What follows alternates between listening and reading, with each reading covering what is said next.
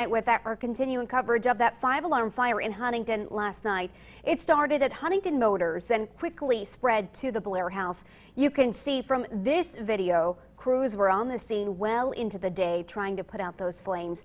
All that's left now is the shell of what many considered their home. Now take a look at what crews found when they arrived on scene. Our cameras captured this video shortly after midnight. More than 50 crews and 200 volunteers flocked to the 600 block of Penn Street to help.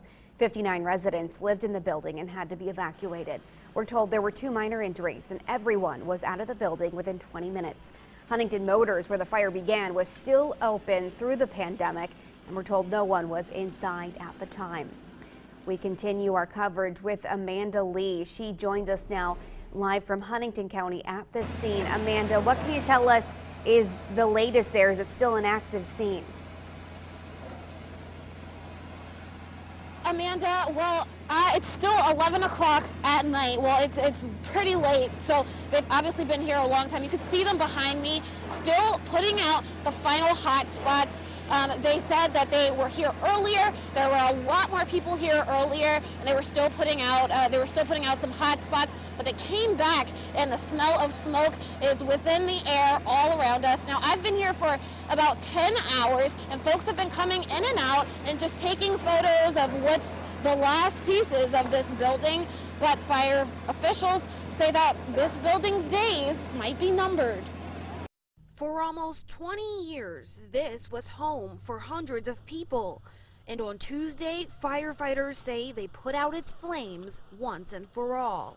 The first and second floor were heavily involved in fire and quickly spread to the third floor. 58 residents evacuated. Late Monday night, flames quickly spread from Huntingdon Electric Motors to the top of the building.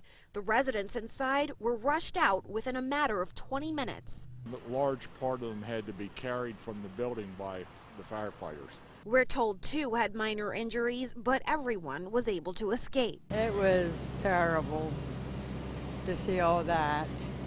I have relations that live in that building, and thank God they got them all out.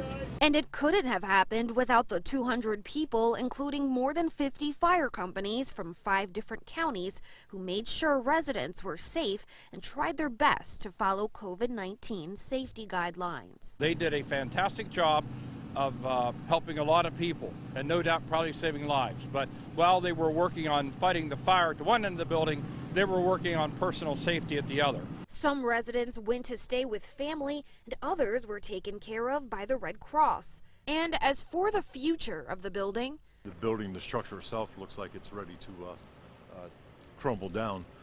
We decided to go ahead and initiate the perimeter, things like that, and started calling in some resources.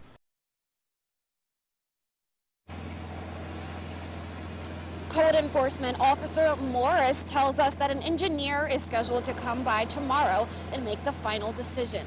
In Huntingdon, Amanda Lee, WTAJ.